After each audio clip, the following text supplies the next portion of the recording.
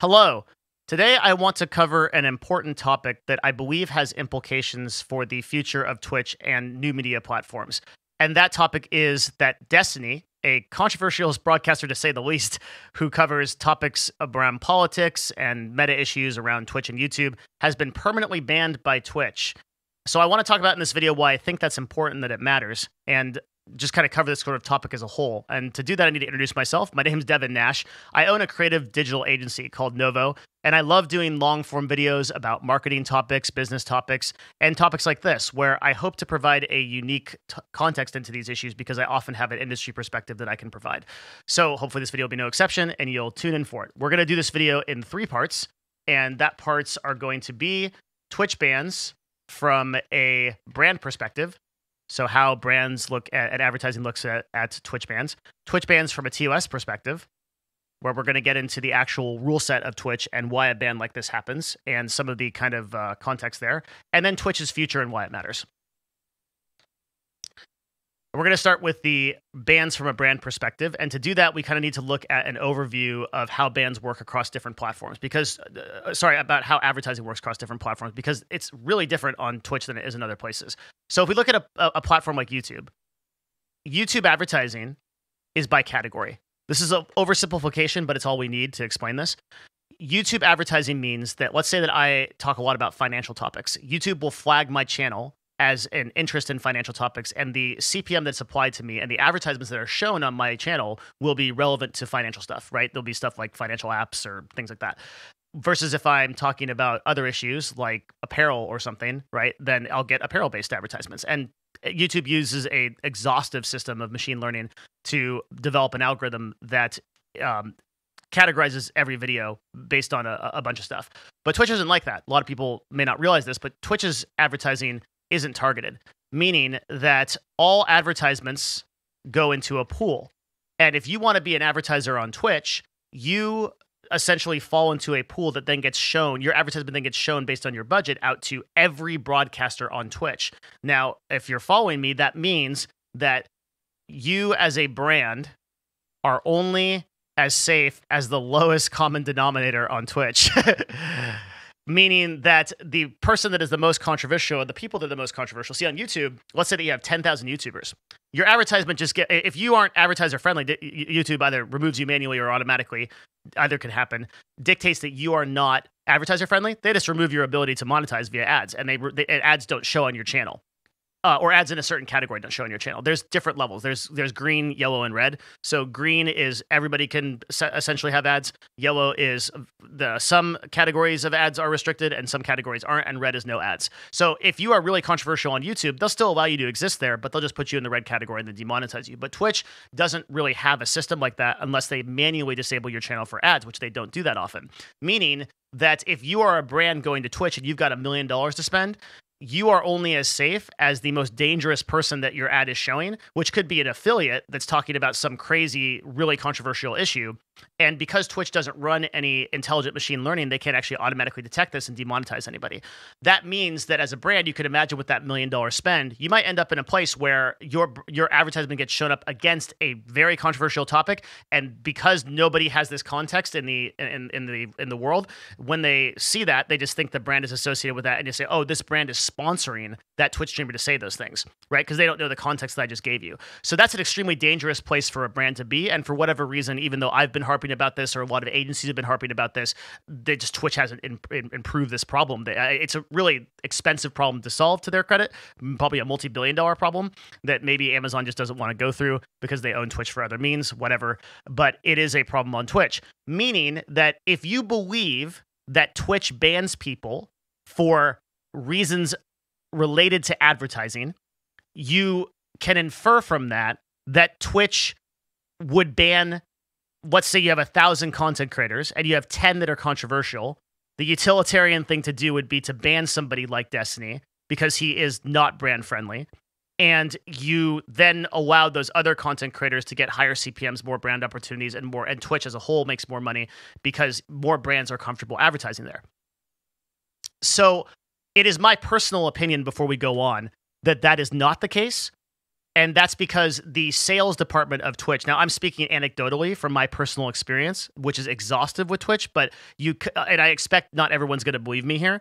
My experience is that the trust and safety division of Twitch makes decisions independent of any other department in Twitch, including partnerships. So they don't even make decisions based off of what account managers or people that are actually running the partners even think. They're making their own complete different decisions, and they're empowered to do so. Trust and safety has the sole and exclusive ability to ban people on Twitch, and they have no other oversight in that matter except their own people. So we're going to discuss some of the highs and lows of that in the next section, but just keep that in mind. The sales division of Twitch doesn't have anything to do with bans. I doubt those two departments even know each other. There's a sales division both on the Amazon side, who certainly doesn't know anybody at Twitch, and then there's a sales division on the Twitch side, and there might be some crossover, very minimal. My personal belief is that these, although you hear Twitch streamers often talking about this, I'm a brand risk, right? Twitch is probably banning me because they want to make more money. This doesn't really work out on the back end in practice, and you kind of just have to trust my endemic knowledge of this. I obviously can't show you any kind of like empirical data on this, right? But it's just how it works on the back end. So the other thing to consider from a brand perspective is I hear a lot of people saying that Twitch is target banning certain types of broadcasters because of the type of content that they carry or the type of thing they do. So we need to understand Twitch as a platform and what its users typically watch. Because I think a lot of the power users of Twitch seem to think that Twitch as a platform is a majority like non-gaming IRL or just chatting type of website. So the sections in Twitch that are like cover just chatting have a lot of very large streamers, but actually don't dominate the type of content that is on Twitch. Let me explain. So this is a Stream Hatchet yearly report, and it's a really reliable data for Twitch, probably some of the most reliable data for Twitch. And we'll see here in this bullet point here, the Twitch platform has continued to develop massive audiences outside of gaming. All non-gaming categories accounted for 12% of total Twitch watch hours, grew 64% since 2020. So Twitch non-gaming content is growing, but even in 2022, non-gaming content, all of it combined, that includes your politics, your just chatting, everything, is only 12% of the platform. So that means that the majority of the content, right, over 85%, 88% of the content is gaming content. And that's what Twitch is. It's a gaming website. This is one of the reasons why Twitch as a platform has really tried to branch out and be the number one like live streaming platform. But platforms like TikTok Live are already eclipsing its total audience in terms of non-gaming content because people see Twitch as a gaming platform. And I've done other videos about this, I've done other talks about this. I don't really think that'll change. I think that Twitch has unsuccessfully been able to move back to like a Justin TV type service where they are representing the global amount of people that want to live stream. And Amazon's also exacerbated that process, ironically, by offering services like IVS, which is like an AWS service where you can create your own Twitch basically for whatever you want. And so services like that are built on AWS have come up and dominated some of that audience. But I mean, all of it kind of comes down, I think, in the end today in 2022 to TikTok Live, which just so easily onboarded so many of those non-gaming content users. And if you go there now, you'll see hundreds and hundreds of streams of all non-gaming content. It's pretty rare to find on there, but they'll have viewership like people that are on Twitch. Okay, so why is that important? Well, that means because Twitch isn't really making decisions based on these non-gaming content creators. Destiny as a whole is a very small part of Twitch, and he himself says a lot of the time that Twitch probably doesn't even know who he is. I actually think he's probably overly modest in that because a lot of people do know who he is. I mean, he's a real OG when it comes to Twitch, and so anybody that's been in the company longer than 4 or 5 years that follows the meta will probably know who he is, outside of like the engineers who like don't even watch Twitch and just like work on the back end. There's actually a good amount of those people, but certainly everybody in trust and safety knows who he is, and the majority of people in partnerships. We're talking about a company of 3,000 to 5,000 employees. And when you're a 1% broadcaster, a top 1%, there's not that many of those people, right? We're talking about maybe 500 broadcasters. It's pretty easy to keep track of. But By no means will Twitch make any decisions at a macro level, at an executive level, to represent 12% of their platform, right? They're going to be making decisions that are pushing the platform forward to be a more brand friendly overall and a more a more gaming focused website where you can show advertisers and you can do activations, things like big publishers coming in and blanketing the whole website with like Elden Ring sponsorships, where you have 50 broadcasters doing it, and combined with like a Twitch multi-million-dollar high-level platform deal. That's the kind of stuff that Twitch wants to sell.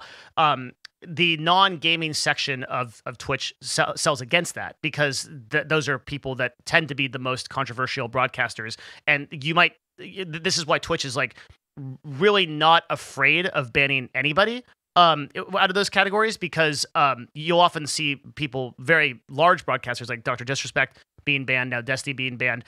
Twitch doesn't really care about that, because overall, as a gaming platform, and the majority of people are playing games. So this sort of like idea that Twitch is optimizing for like just chatting or IRL or whatever is wrong. Like that's not true. This is not the majority of their market share, right? So from a brand perspective, depending on what you believe, there are arguments for or against a ban like Destiny's. You could argue that because of the advertising pool, you could say, well, Twitch obviously is going to ban somebody like Destiny because it makes it more safe for advertisers to be there. But from a platform level, you could say, well, Twitch just doesn't care, because like he represents a very small part of the total gaming audience, and most brands are never going to come across it anyway. But I mean, and like as for where I personally sit on it, I really just think that this is. I'm more providing this context as this first issue because I think it's just interesting that a lot of people put over importance on like the political sector of Twitch, just a totally total non-sector on Twitch. I mean, even if you count Hassan, who's one of the larger broadcasters on Twitch, it just doesn't make an imprint on the total user base of Twitch. It's just not a big decision. There's no people in the boardroom that are making decisions based on the politics section of Twitch. Nobody cares about that. So I just want to kind of put that to bed with these sort of explanations and show you some stuff around that before we get on to sort of the terms of service and issues and what's going on there. My personal opinion here, for what it's worth, I don't think that Twitch bans people based on them being brand risks for advertisers. So I don't think there's a monetary incentive behind Twitch banning people. I think that Twitch bans based on their perception of social issues and how those issues are violated, and their own subjective opinion of what goes on their platform and what doesn't from a social acceptable point of view. And that, by the way, is Twitch's line, right? That's like what they say. So I don't think there's any like shadow New World Order type stuff happening on the back end where Destiny or anybody else was banned because it's more friendly to advertisers, for what that's worth. Okay, so even though there is certainly an incentive to do that. Okay, so Twitch's ban from a Section 2 is from a TOS perspective. So we want to understand why a ban like this happens and some of the details of how it happens. So explaining the ban, first of all, understanding that there are two divisions of Twitch that handle partners or streamers on Twitch, right? So division number 1 is partnerships, and division number 2 is trust and safety. Partnerships run people called AMs, which are account managers.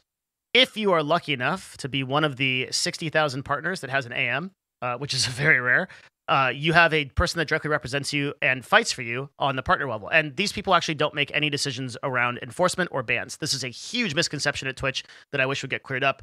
If Twitch itself never clears this up and doesn't really explain their enforcement, except like esoterically in like blog posts and stuff like that.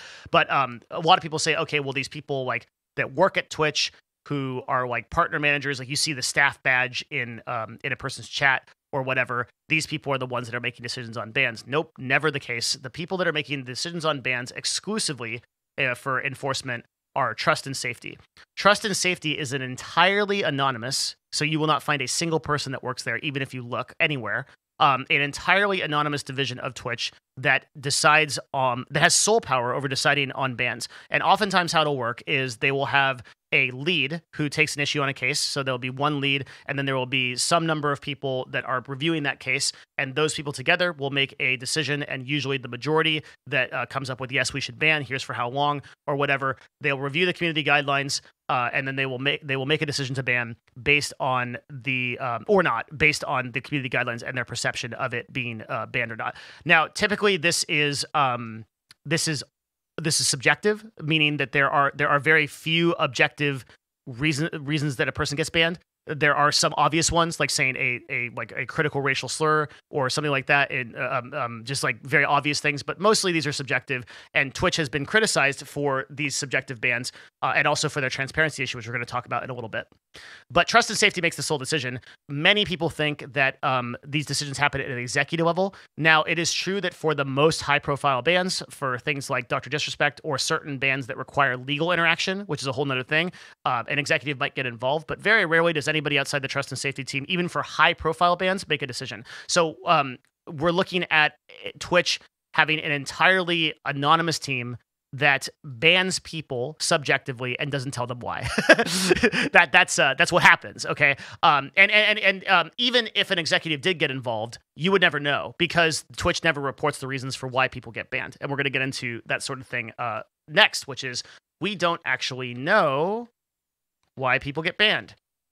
And by extension, we don't know why Destiny got banned.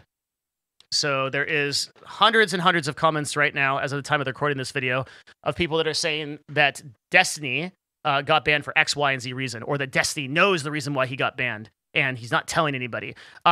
Nope. It's very likely that Destiny has no idea why he was banned, and that's what he said as much on his subreddit. He posted a picture of the email that Twitch sent him, which reads, the reason was hateful conduct, which could be one of three possibilities: posting a combination of words and emotes in chat, praising or supporting a hate crime, advocating for the exclusion of a group based on disability.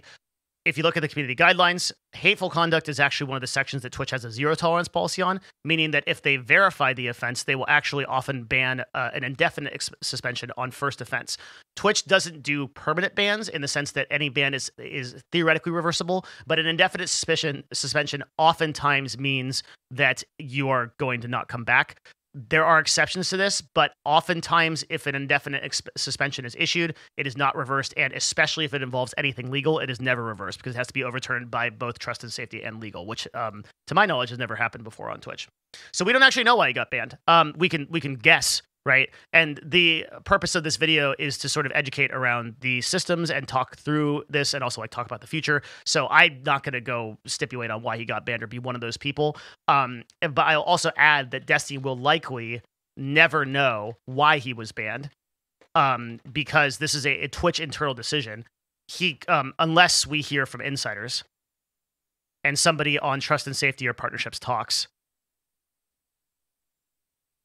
And that is a possibility with someone like Destiny, who would have some connections at Twitch as a result of being there for 11 years. But it's worth noting that a lot of those connections probably left the company over the time that he was there, since Twitch has an amazing turnover rate. And the ones that didn't probably distanced themselves from him when he lost partnership, because he had an account manager that represented him officially at Twitch. But when he was departnered sometime, I think last year, that account manager left. So he no longer has an account manager. So really, he's in the dark about any reason that he was banned, and people might think that he knows, but that's not saying it. So Twitch never reports on why people are banned, and oftentimes we rely on streamers to get news on why they're banned. This is a problem because broadcasters, people that do the crime, often have a sort of skewed or perspective of what happened, and if you don't have the other side that's going to argue against it, you get some really weird scenarios. So there have been several times where a streamer has been banned. I've looked at the reason why they've been banned on Twitter. They post it up, and then everybody in the community obviously follows them, because nobody watches Devin Nash videos for 30 hours, and each video is 30 hours long, and then looks at it and says, oh, actually, this isn't the way this works. So they trust the streamer implicitly, and then the Twitch never responds. This has actually happened in some very high-profile cases that I can't talk about, but very, very high-profile cases where people don't understand the system. The streamer tells you something, and it is an outright lie. It is an outright lie. about why they got banned, and they themselves either don't know the reason or they're manufacturing the reason because they know that Twitch does this and they're playing it up for clout. This happens a lot, both on like one-day bans and like whatever. So Destiny is a person who is very transparent. Like him or hate him, he tells the truth as he sees it. I don't think we have any reason to believe, especially since he's literally posted screenshots of his emails, that he knows anything that we don't know. So Twitch not reporting and not being transparent with their bans is both a legal decision, because once you ban somebody from your platform and you give them a reason for it, we're going to get into some of the problems with this before, or a little bit later. You are beholden to defending that point however you can if you specify the reason for it. But also there's a policy implication that Twitch believes that if it has to kind of like drag every broadcaster out into the light about why they got banned, there's enormous social implications about that. And at a platform level, they don't want to take those fights because they want to be like Twitter or Facebook and be bigger than those than that. You know, you look at like a very high profile ban like Donald Trump, where he was removed from Twitter and removed from Facebook and removed from YouTube, etc. But there was no like specific reason given for them, and there's very rarely any specific statement made from the platform itself, even on removing a presidential candidate. The reason for this is because if the platform starts to give that kind of air to individual broadcasters, all of a sudden Twitch doesn't look like this overarching platform that just provides a platform for content creators to exist. It looks like it's getting very involved in the weeds and the nuts and bolts of things, and that's not a good look for like Twitch from an overall company perspective. So they don't do it. I don't think they're ever likely to start doing transparency on bans. They can get a little bit more transparent, so they can kind of like point you towards. And actually, this, believe it or not, the email that Destiny sent is more transparent than a lot of emails that have been come before, and will even bullet point to the community guidelines. Before, you wouldn't even get that. And famously, Amaranth was banned and had no clue why. And I can say that because we represent Amaranth at Novo, and we inquired internally to the reason why she was banned, and we have no idea why she was banned, and she has no idea why she was banned on her last ban. So, and she says as much here somewhere. I'm trying to see why I even got banned on Twitch. I'm confused. So oftentimes streamers actually have no idea why they were banned, and Twitch doesn't even give people that are we represent Twitch on several different brand deals. We pass millions of dollars through Twitch, and we have no insight into that stuff any more than broadcasters or the public does. So they play that stuff pretty close to the chest. Okay, so let's talk about why this all matters. So we've kind of given some context on how Twitch bans people from a TOS perspective. We've talked about how trust and safety enforces it and some of the way that they look at it. We've also talked about how brand and advertising works on Twitch. And now I want to put that all together and talk about Twitch's future and why this matters. And we're going to get into some of the more personal stuff here. So before we begin this, if you're still watching this video, we are now 22 minutes in. That's pretty good for a Devin Nash video, right? And this is the secret call to action. If you are here, leave a comment and tell me you got this far at the 22-minute mark. I always appreciate looking through the comments and seeing people that watch this far, and I really appreciate you. So just a quick shout out for you all. Thank you very much for being here. And hey, if you want, check out our Patreon, patreon.com/Devin Nash. You by no means need to do this, but for $5 a month, you can toss a subscription there, and you will get all kinds of videos about business marketing and how to build businesses that I make about twice a week or once or twice a week. For $5, there's already like 40 videos on there. It's a pretty good deal. Go check it out. Otherwise, just thanks for watching. Appreciate you. Let's go. Twitch's future and why I think it matters. Futures here. Okay. So, the first thing I want to talk about is not knowing why you're banned, just because it kind of connects to the the previous topic of Twitch not reporting on people why they're banned. So, as a content creator, you make a decision. Your biggest decision you make is what platform you're on. I think we can all agree to that. And further, we can agree that Twitch, as a platform, is the only platform that, at an affiliate and partner level, demands total exclusivity of live content. This is really, really important. And I want you to think about this a lot as we go on and explain this. So, Twitch if once you sign an affiliate contract, and I have in a video about why you should never become an affiliate on Twitch. And if you're an affiliate on Twitch or thinking about becoming one, you should watch Why You Should Never Become an Affiliate on Twitch by Devin Nash. It's a really good video, and it's super important, where I bullet point how crazy it is to give up exclusivity in exchange for affiliate, which is attainable by anybody. It's difficult to believe that anybody puts any value on being an affiliate, because it's literally you just set up a bot and then call your mom and then call your dog. And that's enough viewers to get affiliate consistently if they all stay there and watch. So affiliate programs bind you contractually to exclusivity, where you cannot post any live content at the same time as you're broadcasting on Twitch. And at a partner level, this is certainly true. Meaning that if you do any live streaming, you can't go do it anywhere else. Now, this is the biggest shakedown in the world of content creation, that Twitch has this happen, and that people allow this to happen, because multi-streaming, full stop, is the best way to grow a broadcast and to diversify as a creator, and to be successful overall. And that is something that Destiny lived since he was departnered. He multi-streamed on YouTube and maintained, I think, a higher viewership. I'd have to talk to him about this or ask him, but I'm pretty sure he would confirm that he had higher viewership on YouTube as well as greater discovery. And if we went back to the numbers, we'd probably find that. Because if you've ever watched a Devin Nash video, you know that being discovered on Twitch is unlikely and difficult. You are one of hundreds and sometimes thousands of broadcasters in a category. How are you going to find the 419th Fortnite stream with 2 viewers on Twitch? You're never going to find that on platform. So the only way that you can advertise and you can market is off platform. Now, on services like TikTok Live or YouTube or pretty much even Facebook or any other streaming service, that's not true. Discovery can come from in-platform, can also come from things like Instagram and everything else. But Twitch limits you exclusively to streaming on the platform at an affiliate or partner level, and then you can't get discovered. So as a content creator, your biggest decision is what platform you're going to be on. And if you decide that you're going to be on Twitch, it becomes very scary for a content creator to at any time be banned by Twitch and not know why and not know when that is going to happen. So here at Nova, we represent a lot of tier 1 influencers, and I've talked to a lot of tier 1 influencers. And many of them, even the people that are kind of above water, much less the controversial ones, live in constant fear of not knowing when that ban on Twitch is going to be their last. And that has enormous implications, because Twitch also has a co-policy we'll talk about in a minute, where if you are banned on Twitch, nobody that is on Twitch can show anything from you. And we just had a prominent Twitch streamer get banned for doing that. We'll talk about that in a minute. So this is kind of crazy. And there is a shout out to a dude named Dan, who's a member of the Destiny community. I'm just going to make sure I don't have my DMs open here. Okay, we're good.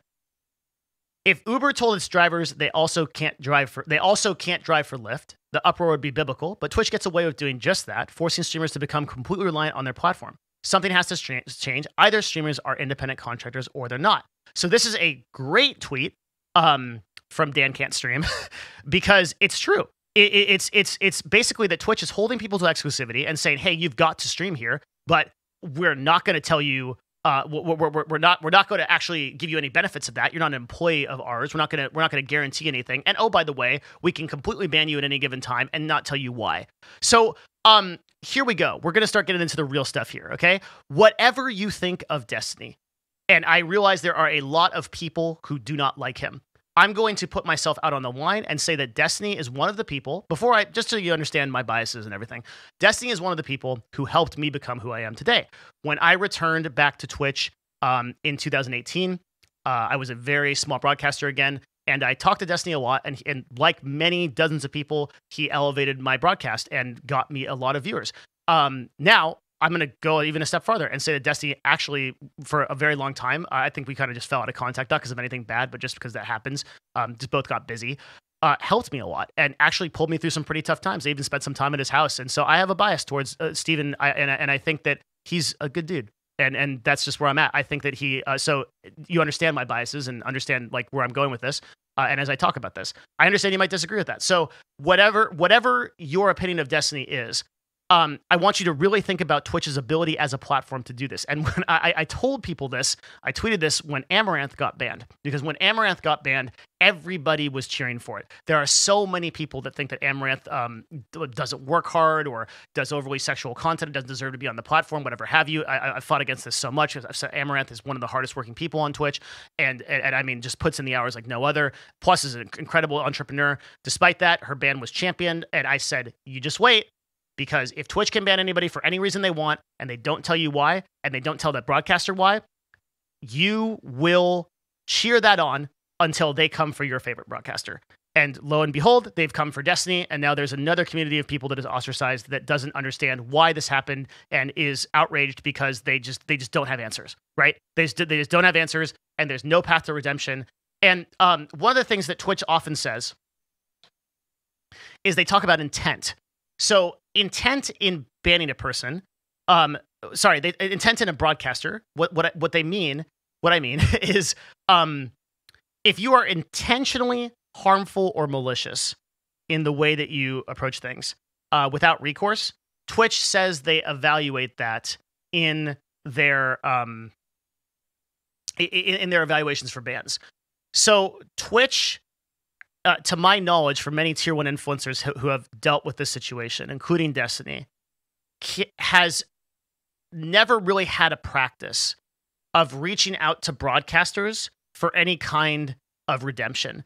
They don't say, hey, here, we've noticed this kind of behavior, and here's how we think you could improve this. And once you are the subject of an indefinite suspension, your literal recourse is talking to like help at twitch.tv and trying to get some person who gets some person to create a case ID that maybe will be overlooked by some low level manager if you're lucky, to begin whatever that is. And that's why you see so few people with an indefinite suspension ever come back. They have no like really recourse. But like Destiny was a broadcaster on Twitch for 11 years. He was one of the original OGs in the esports and StarCraft community. He built the platform along with several of the other original broadcasters, and love him or hate him, you can't deny that his impact on Twitch has been massive. And now, as a macrocosm, looking back at the total statistics, sure, he represents a small part of the Twitch community, but does that take away from the legacy of what he created? And does that mean that Twitch can just throw away any of its partners regardless of how long they've broadcasted there or what they've contributed to the platform? That is the reality of the company that there is now. And you, as a content creator, have to really think about that. Because if you're going to make the biggest decision of your life to be on a platform exclusive way where you put your brand on the line and you put everything on the line, and Twitch can just toss you away because they don't care and they have no commitment to their broadcasters and they expect you to commit completely, I don't know why anybody would accept an affiliate or partner contract at this time on Twitch. I would recommend 100% you multi-stream. You gain all the benefits of being on YouTube, Facebook, Twitch. You use a chat that merges all the chats, and you talk to everybody. And you run your platform in multiple different places. This is kryptonite, for some reason, to broadcasters who pass along to me bullshit, unsubstantiated stuff like, oh, well, multi-streaming distills your community and makes it so there's not enough people that are on Twitch are going to feel like you're answering people on YouTube. There's no evidence of this. Like, it's totally the opposite. All the stuff that we have on multi-streaming shows over and over again, that is just, it's a completely beneficial thing to do. There's literally no downside. So as a broadcaster, are you sure you want to dedicate yourself to a platform that doesn't care about you, that won't ever tell you the reasons that you are banned, and will change its rules on the fly, and you're going to be exclusive to these people, and then provide you no benefits, no employee interaction or anything? So the other issue I kind of have is evaluating content creators on individual action, which is like, I don't know, 15 to 30 second clips, versus total body of work. So if you look at a lot of the kind of high profile bans and you point back to what we think those bans were about, oftentimes a content creator can lose a career, in this case, lose a career of tens of thousands of hours of live content broadcasted over a single misstep. And I'll quote DC Comics' The Joker here and say, Everyone is only one worst day away from becoming me. Right? So another good quote is, you're only as good as your last at bat. And obviously, if you say something incredibly egregious, it's difficult to come back from. But I guess I'm just sort of speaking to the Twitch community and the online community as a whole when I say this, that it is so unfortunate that we rarely, if ever, evaluate people on the total body of their work.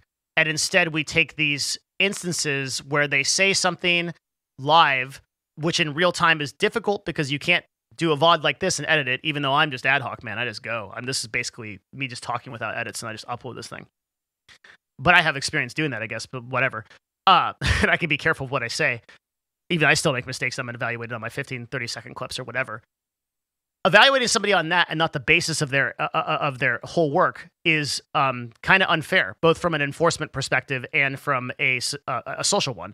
And I think it's something we tend to do that I have a problem with. And I'm kind of worried about for the future of Twitch. That again, if you're going to build a brand on a platform and not diversify, you're only as good as your last at bat. And if you say something that Twitch doesn't like, which by the way is a moving goalpost, right? The things that you say on Twitch today were things that broadcasters regularly went back and forth on in 2015, even. And I remember some of the back and forth in esports in like the 2012 like post Justin TV era was crazy, right? Very frequently people were F-bombing on stream or like saying like crazy stuff, and that was all fine, right? Like that's just sort of the modus operandi. And those goalposts have moved, a lot of it appropriately, but continue to move. And as society, I think, kind of pushes itself towards being more gentle, I'll put that word there, we risk running into a situation where all of a sudden the things that you have said or are saying are not okay. And if you don't adapt with the times, then all of a sudden you are you're the bad egg. And that has a lot of implications as a content creator building a platform and building an entire career. So I'm worried about that. And then I think the thing that I'm maybe the most worried about is this whole exclusivity and growing bans list. So Twitch is the only platform that enforces a policy that if you've been banned from this platform, you can't in any way integrate that banned person into the platform anymore. So Destiny, now being banned from Twitch, is going to never appear on another Twitch stream or he'll get banned. This actually just happened with GM Hikaru. I thought I had this article open. I guess I don't. Let's see, GM Hikaru ban. GM Hikaru ban. What's going on here? So GM Hikaru was recently banned from Twitch after showing a Dr. Disrespect's Twitch clip, because Dr. Disrespect is banned on Twitch. So he showed a clip from Dr. Disrespect's YouTube and got banned. This is a tier 1 influencer getting banned for this. So as long as this policy exists, it means that now Destiny is basically deplatformed from Twitch, right? As nobody can cover him because at fear of being banned if they get caught. And I think as more people get banned from the platform, this also has implications in the future for Twitch negatively. And again, that exclusivity means, well, I'm streaming on Twitch. It's the only place I can be. I can't multi-stream, so I can't show all these other broadcasters. And if you are a pillar of a community, so like Destiny being a pillar of like the political debate community, now means that like a lot of panels and smaller broadcasters who were uplifted through him will no longer be able to do so because they can't interact with him. He went to YouTube. And he'll stay on YouTube, and now he's just over there, and they'll have to stop their Twitch streams to go over there and not stream at the same time if they want to, which really sucks because they can't build their brands on Twitch where they're living. So if I wanted to summarize that whole issue and sort of the Twitch's future, the thing that I'm really worried about is the exclusivity thing. The exclusivity for affiliates and partners at this point is just such an archaic and frankly just kind of like a mob shakedown mentality where they're obviously doing this for the business reason of not allowing other platforms to compete. And it's not something that Facebook does, not something that YouTube does, and that's because Twitch, all they have is their live streamers, right? Facebook and YouTube have multi-billion-dollar ad platforms. They have very successful businesses built on the foundation of a social media network. Twitch has never been able to duplicate that process. They hold streamers hostage, for lack of a better word, because under exclusivity, because that is all they have. if a broadcaster like XQC or a broadcaster like Hassan Abi or a tier 1 broadcaster of that kind of viewership starts broadcasting on a platform like YouTube or broadcasting like a platform like Facebook, then Twitch loses a competitive advantage as soon as the technology of those platforms gets better, which arguably on platforms like YouTube, where you can do VOD playbacks and you can do higher quality stuff, it's just easier to broadcast. A lot of that technology is already better. And that is one of the reasons why right now events, pound for pound, events that happen and are co-streamed both on Twitch and YouTube have higher YouTube viewership, particularly in esports, than they typically do on Twitch because the viewing options are better. So Twitch doesn't want to compete on that level, so they hold people to exclusivity and will continue to do so. I see absolutely no world where Twitch removes this policy. These are just kind of some of the things that I'm worried about. Overall, though, I'm also just kind of worried about and I'll just say a little bit about this before we sign off here, because it's very controversial. Oh, man. Okay, so there has been a lot of talk about cancel stuff, cancel culture. I did a video about this, about Colby Carson, his cancellation. I think we need to be... I wouldn't feel like I did this video justice if I didn't cover this. And I know a lot of people might get mad. You guys might not like me because of this. And I respect you for not liking me. Totally cool. I worry that we are moving more and more towards a society that is not okay hearing dissenting opinions. And if you want dissenting opinions to disappear, you have to create a forum where those opinions can appear and they can be discussed under the lens of intellectual analysis and shown to be what they are, which is wrong. And when you're covering topics that are controversial, you have to create that forum. Now, there are going to be people that want to engage as bad actors on those topics, and those people should be removed from those platforms at the subjective opinion of the corporations, right? At the end of the day, all these corporations can do whatever the hell they want. And they're gonna do things that maybe to some extent on a macro level max their bottom line, but also they're just going to follow the kind of narrative that they want to be in based on their own internal companies' social structures. You look at things like Shopify and their attempted cancellation of Joe Rogan, internal employees I'm talking about, Twitter, and a lot of the people that cancel people there, and Twitch, which is also doing this. And you're going to see that they're kind of towing a certain line and a certain narrative for people that should be canceled. Some of those people deserve to be canceled because they don't approach a topic with the intent of discussing it to explore the rights and wrongs and the details of it. Instead, they approach it maliciously or with the intent to harm other people. And when you have that happen, you have to make a difficult decision as a platform to remove those people. And that is often a correct decision. But I worry, especially in the world of comedy and in the world of discourse and commentary, that sometimes when the bullets fly and the decisions to ban these people are made, we catch one that is really trying to bring a narrative of truth to a subject. And look, in Destiny's case, he could have presented a lot of things a lot better. He could have been kinder to people. He could have been more charitable to people. This is a person also who was under fire from thousands of people and was expected to maintain a solidarity throughout all of those attacks. Destiny is a person who I think more than any one person on the internet, with the exception of like maybe Amaranth or some of the top tier female creators, has been subject to just endless public opinion to the point of just, I mean, just unbelievable, egregious, and false claims against him that you can get into if you want to follow that rabbit hole. Probably more than almost anybody that I've ever seen. And throughout that is expected to stay stalwart and not attack the other side that's making those claims, and be a paragon of evidence-based and empirical data to back all of his claims. And he's been shouted into the void for that for years, while being expected to maintain this behavior. It's hard, man. And I think a lot of people would have a different opinion if they lived in his moccasins for a few days, because it's very hard to get that level of hate and like maintain charitability to those people, especially when they're like deliberately tearing you down for things that are unsubstantiated. And it's all a mix of things because there's like it's a witch's pot of both substantiated and unsubstantiated claims, but the unsubstantiated stuff is really bad, and so he was expected to maintain that. And I guess like one of the things that I like to think about influencers and just my experience of working with them is influencers are very much compromised heroes. We tend to elevate these people who are 30 or below in age, have varying levels of maturity, to a degree that we should trust and believe their opinions on all. I mean, we had like during COVID, right? We had broadcasters that have no business talking about these subjects.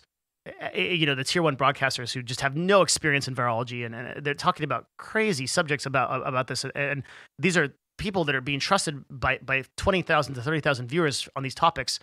And no one is realizing that these are compromised heroes. They're people that we elevate to these levels of like heroic deeds, but have no business being there, right? Destiny, more often than not, tried to take the empirical approach to find out what is true. And if we're going to ban somebody like that from a platform, we send a message to all other people who are trying to do that, that's not the way that we want to approach things here. Leaving other people who make unsubstantiated claims, but from a safer space, to do so with impunity. And that'll have negative implications going forward on this website and others, mark my words. Whether you agree with Destiny's ban or not, that'll happen. Now, I'm not saying that Destiny couldn't have done a lot more work to be more charitable. Again, given the context that he was doing so under fire at a level that I don't think any of his detractors really understand. And I only empathize with because I've been at the head of a tier 1 organization in esports. I've been at the head of a tier 1 agency, and I've seen a lot of PR disasters, and I've had enough Reddit threads about hundreds of comments long about whatever I'm doing. Okay. That I've seen a fraction of that. And it has been very hard to process. I could not do what he does. I couldn't do what the top female broadcasters do on Twitch. And the people that get the most hate are also expected to act the best. What a world we live in, right? Where we basically champion these compromised heroes, but we're just willing to tear them down at a hair's length when they do something we don't like and cancel them permanently, and then literally burn them at the stake in the court of public opinion. So was Destiny's ban correct? Was Destiny's ban wrong? My bias shows through, but I'm obviously not going to levy that. I want to know what you think. Leave a comment. Let me know what you think. And let me know what you think around the implications of this. I just want to take a look at it as a whole. And I hope that no matter what side of the circle you are on, and like what side of the, or I guess what side of the lines you're on, you think about these issues, talk about them, and contribute your voice to them, because I think how we structure the future of discourse on websites like Twitch and other websites is extremely important to how our society develops. Okay, so thanks for taking the time to watch this video, and I'll see you again the next time. Appreciate it, and subscribe if you really liked it. Bye.